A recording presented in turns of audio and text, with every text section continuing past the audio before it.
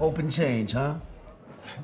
4 years later, and working folks are just hoping to have a little change left over after your boy here, old bummer, gets done taxing them to death and redistributing the wealth.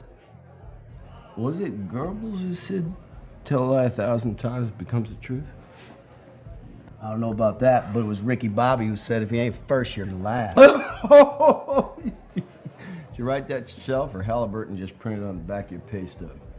Do you even work anymore? Do you have a job? Or does this Occupy Malibu thing keep you busy? Is that from the Old Testament or from your rewrite? You know what? Fucking suck it, commie.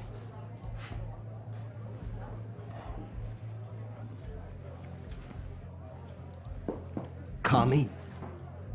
At least I'm not a seal clubbing, Confederate flag waving, oil horn, Chick-fil-A eating, waterboarding, NASCAR loving, Cayman Island bank account having, endangered species hunting, warmongering, redneck, toothless, Wall Street troglodyte.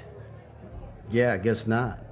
That's because you're basically a tofu munching, welfare loving, Prius driving, Obama sucking, tree hugging, whale saving, gay marriage fantasizing, big government voting, PETA chasing, Oprah Winfrey masturbating, flag burning, socialist ACLU whiny ass granola crap.